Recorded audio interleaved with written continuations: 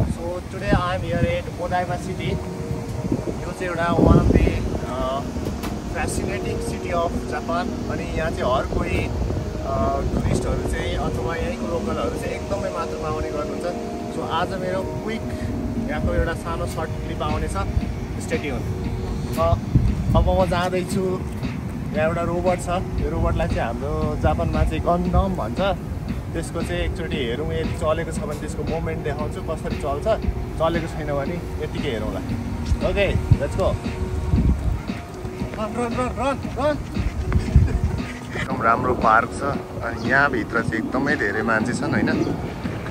Statue पोइन्टमा आइसकेको छौँ र यो हाम्रो super hero. Wow, I will go over there. अनि आज चाहिँ प्रोग्राम पनि भइरहेको रहेछ. नाइस.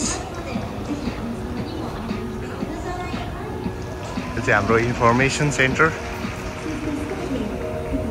यहाँबाट चाहिँ प्लान गर्न सक्छौँ कता कता जाने.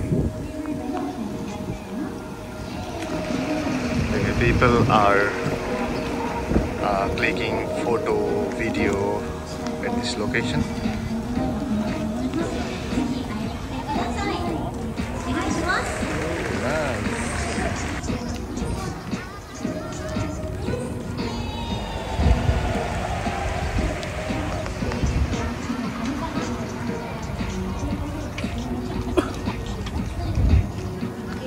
Wow.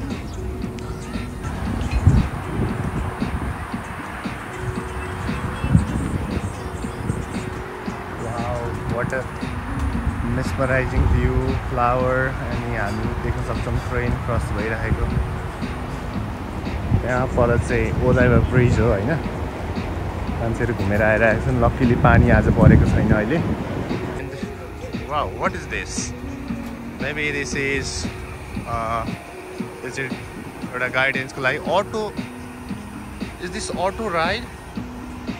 यो चाहिँ अटोमेटिक चल्ने भेहिकल हो.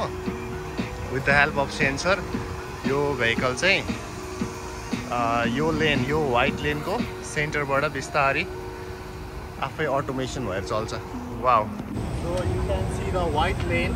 This is autonomous bus route. Can you come close?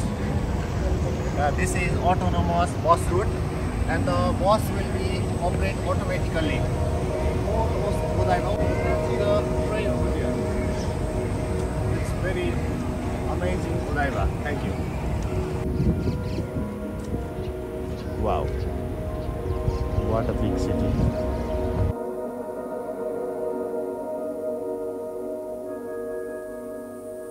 So you can see over there, that one is Rainbow Bridge, which is very mesmerizing when at the evening. And if you want to stay a bit long, then please view the mesmerizing lightning of Rainbow Bridge. Over here, you can see the Statue of Liberty. And okay, please visit Odaiba at Japan.